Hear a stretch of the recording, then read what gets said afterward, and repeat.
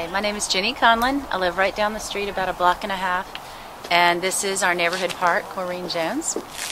We love it. We come down quite a bit. My kids love it. What we're excited about is the Charleston Parks Conservancy and City of Charleston are wanting to renovate this park, as we are. We've been big advocates of renovating this park because for many reasons.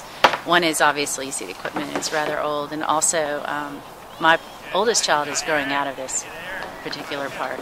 So as it is now, we have to get in a car and drive to Brittle Bank and other parks in the neighborhood. So it would be really nice, as well as enticing people to move into this neighborhood, to have a wonderful kids and family place to have right here.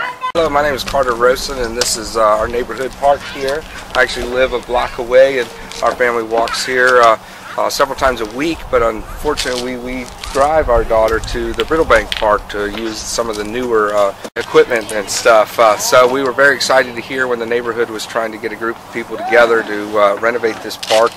We've had strong support in trying to change this, and we're very excited that the Park Conservancy with the City of Charleston has come up with a plan to renovate this park.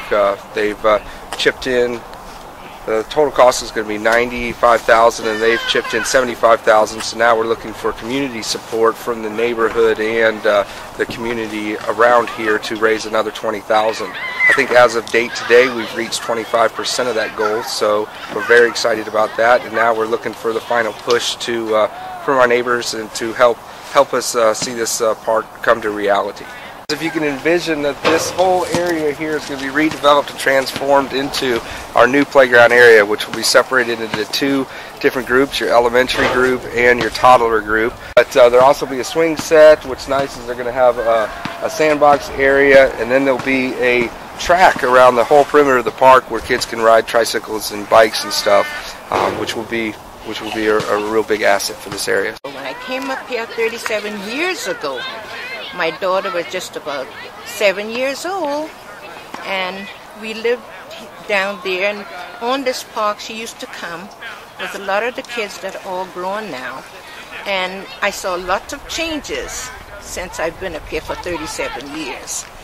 And this is a very nice neighborhood, and we need to keep the park here. And I was so glad to know that we was going to keep the park, and we're going to have to work on keeping it. We're going to have to work and keep it going where people make contribution and we can have our park. See, because we need it. It's a beautiful park, beautiful children of all ages. And so I have my grandkids coming out here now, which I enjoy. All those who are able to give something toward us keeping it, or help us give things to raise the money, I'll highly appreciate that, because we need this park so much. I know I do. I don't know how much more time I have here, but I'd love to see it here for my grandchildren, other children their age. Thank you for helping us. I know you will.